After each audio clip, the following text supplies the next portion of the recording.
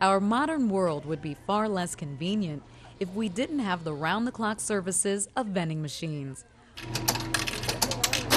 Coin-operated machines dispense snacks, food, and beverages. They make change and they entertain us. They're stocked and kept clean by vending machine servicers or route drivers who travel from machine to machine. Drivers follow government regulations to protect food and beverages from contamination. They also collect the deposited money. Machines are kept in working order by vending machine repair technicians. In addition to fixing mechanical and electronic parts, these technicians must be able to comply with plumbing and electrical codes because some installations require connections to electricity and water. Machine technicians service video games, jukeboxes, and pinball machines. They also service and fix slot machines, making sure they meet all state and federal regulations.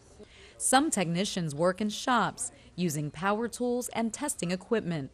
Others repair machines on location, often in crowded, busy areas. While most technicians work a 40-hour week, some are on call 24 hours a day, including weekends and holidays. Beginners may start by stocking machines.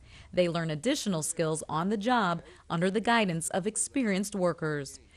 You should have at least a high school education and some knowledge of electricity or vocational training in electronics, refrigeration, and machine repair.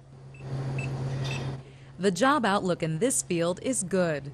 As the amusement, gaming, and recreation industries use more coin-operated machines, more route service drivers and repair technicians will be needed to keep machines clean, filled, and working.